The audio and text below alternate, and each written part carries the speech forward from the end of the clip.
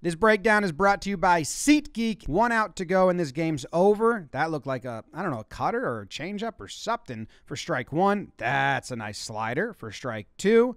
Now he's got this batter 0-2. The catcher's putting the fingers down. Both of them have completely forgotten that there's a pitch clock and you kind of got to get going. And now he's stalling and he checks the runner and the ump says, too long. And he steps off. He's like, I got to think about this. I'm mad. I'm mad at the ump. I don't think he counted right. I don't think he got it right. Here's the pitch. No bite. Kind of eats up the catcher. 2-2, fastball. That gets by the catcher as well. And now the runner's coming home. And do they have a play? Safe.